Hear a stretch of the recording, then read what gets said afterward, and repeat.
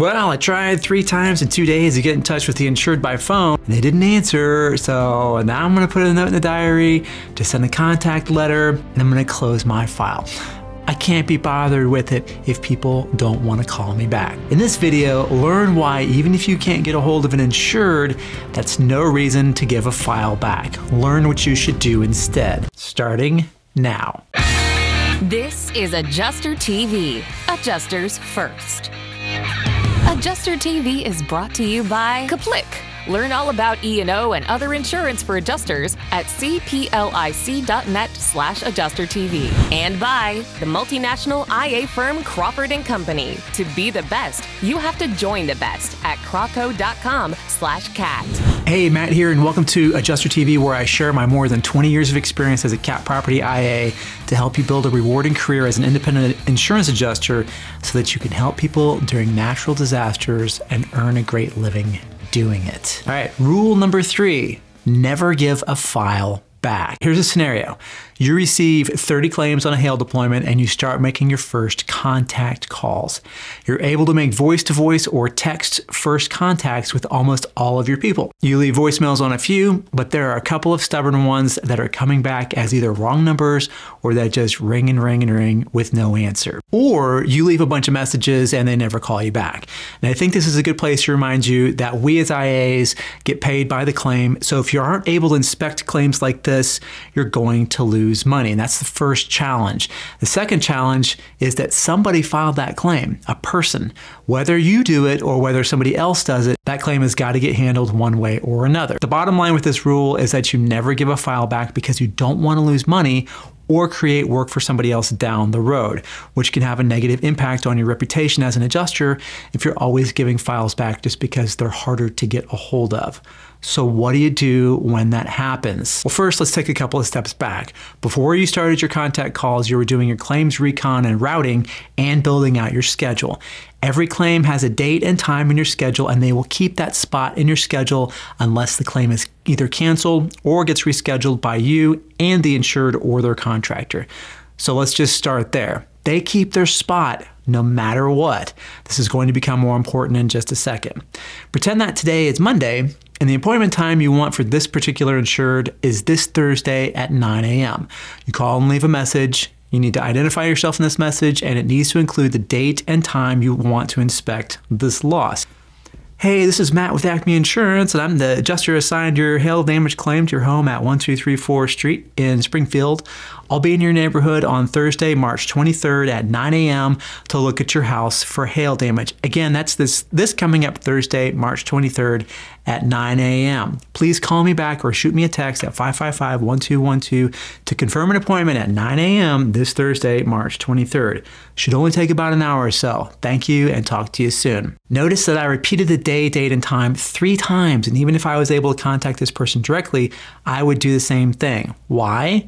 I can't tell you the number of times I've had people get the appointment date and time wrong if I only mention it once. You were supposed to be here Tuesday at 4 o'clock. What? Where the heck did you get that? This saves you time in the long run for what I hope are very obvious reasons. If you don't hear back from that person within 24 hours, make another call and maybe send a text. So you still have to do both, leaving a voicemail and sending a text. They might even have an email address. Same rules apply. Be sure to note the file every time you make a contact attempt. All right, so another 24 hours passes and still nothing. Leave another message, basically the exact same thing. Leave a total of 3 messages, but don't give that file back yet. In a slightly different scenario, what do you do when you try calling a claim and you get no answer? You make a note of it in the file as a contact attempt, but the very next phone call you're gonna make is to this insured's agent or local sales agency. Identify yourself and ask them if they have more contact numbers for this insured. Be sure to have your loss report in front of you so that you can take this info down. Be sure also to give the agent your phone number and let them know that if this insured or any other comes in or calls asking for you specifically to please give them your number. Try the numbers that the agent gave you. 9 times out of 10, you'll get a hold of the insured and you can just move right on down the road. But what happens if even those numbers are wrong? And believe me, this will happen more often than you might think. Either way, you've now got a claim that you haven't made first contact with, so I guess just give it back, right? No, this may come as a surprise to you, especially if you're younger than Generation X, but there's another way to contact people besides phone, text, or email. It's called just go to their house. Here's how this works in these two scenarios. Remember how we said that no matter what, the insured keeps their appointment time and date unless you guys both change it? In both scenarios, if you can't make first contact with the insured by the time the appointment time and day comes around, you're going to show up at the insured's house 9 a.m. Thursday, March 23rd, and you're going to knock on the door. Make sure that you have a door hanger with you in case nobody is home. Early in my career, if I tried getting a hold of the insured and left them messages stating when I was going to be there, and they never called back to confirm, and then I didn't show up, invariably I would get a call from the insured, a contractor, the agent, or worse, my manager going, bro, you were supposed to be at so-and-so's at 9 a.m. this morning and you were a no-show. What the heck? And you're like, but nobody got back with me. It doesn't matter. Show up at 9 a.m. on Thursday, and if anybody is there, there's a good chance that they're going to be expecting you. They just didn't bother to call you back. If they're not expecting you, especially if you couldn't get a hold of them at all or leave a message, then you're going to make your first contact right now. Knock, knock, knock, knock. Hi, I'm Matt, your adjuster with Acme Insurance. I had tried calling a few times. Is this your correct number? Oh no, we haven't used that one for years. Or, oh, that's Bob's landline in the garage. I didn't even know there was an answering machine on it. Not a problem. Well, I was hoping to take a look at your house this morning right now for your hail claim. It should only take me about an hour or so.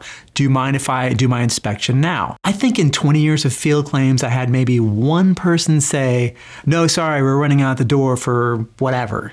Or the insured isn't there, but the ABC restoration guy is sitting in his idling truck waiting for you. Boom. You just save yourself some money, and you save somebody else from having to clean up after you if you had turned this file in for a contact letter. But what if nobody is there at all?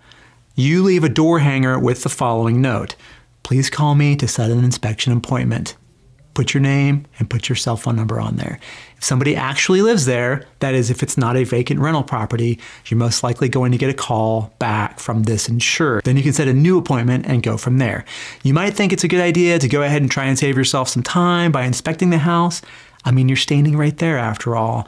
But I have found that this causes enough customer service snafus that it's not really worth it. You'll get things like, I really wanted to be there to show you the damage, plus we have interior damage. Or the guy works nights and you wake him up while you're tromping around on the roof and 5-0 rolls up. It's happened to me a couple of times. But worst case scenario after all that is that the insured still doesn't call you back.